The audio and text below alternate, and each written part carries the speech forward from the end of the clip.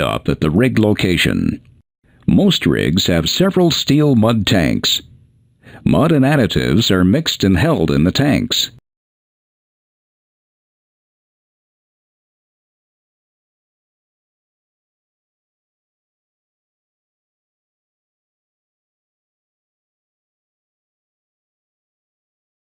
Some land rigs also have a reserve pit dug out of the ground.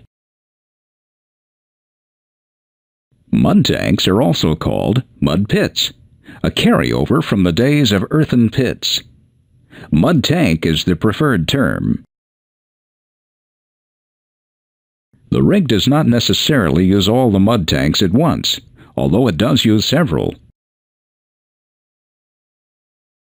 The active tanks hold mud the pump actively circulates.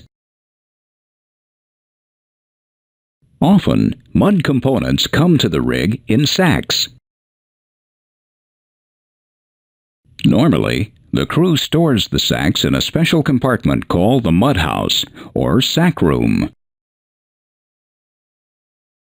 The house or room keeps the sacks dry and allows them to be stored with care.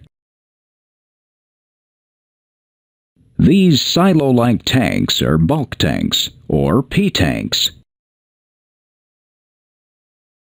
They hold mud additives like barite and bentonite. Crew members use some additives in such large quantities that suppliers load them into the bulk tanks to save time and money. Bulk tanks usually have their own hopper or pneumatic system for transferring the additives to the mud system. The pump takes the mud out of the active mud tanks and circulates it through the system. Crew members connect the mud tanks with the piping and manifolds. The number of active mud tanks depends on the amount of mud needed to keep the hole full, and the volume required on the surface to keep the mud in good condition for circulating. The sand trap is the tank directly below the shale shaker. The shale shaker removes most of the cuttings from the mud, but some are so small the shaker cannot trap them. These fall into the sand trap.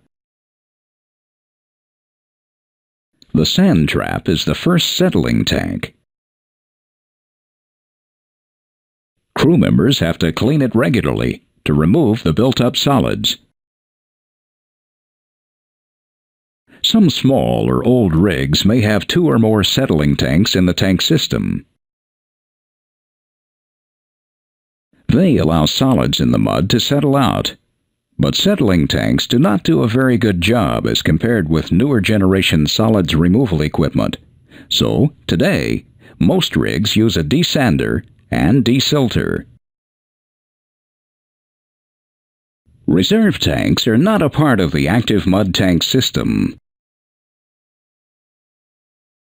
Instead, the crew uses them to hold excess mud.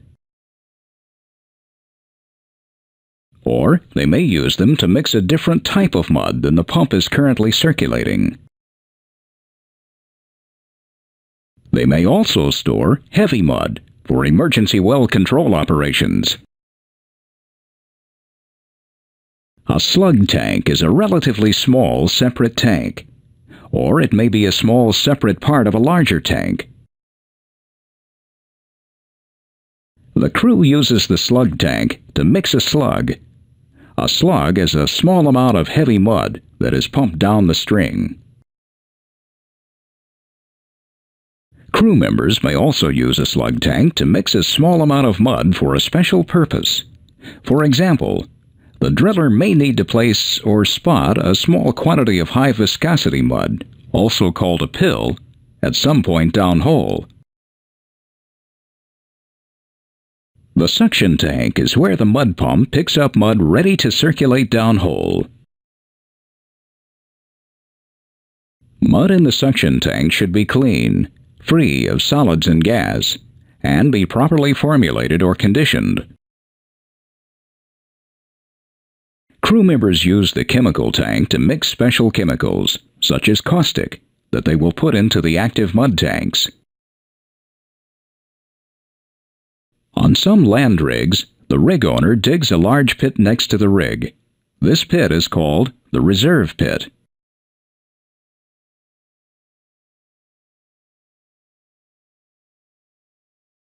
The crew puts waste mud and runoff from the rig site in the reserve pit.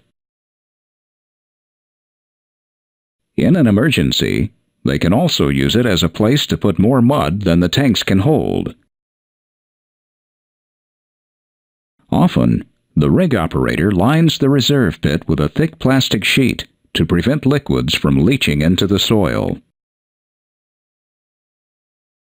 And, if the rig is on a migratory bird flyway, the operator covers it with netting to keep the waterfowl from landing in it. Land rigs drilling in environmentally sensitive areas will not have a reserve pit. Instead, wastes and runoff are hauled to an approved waste disposal area.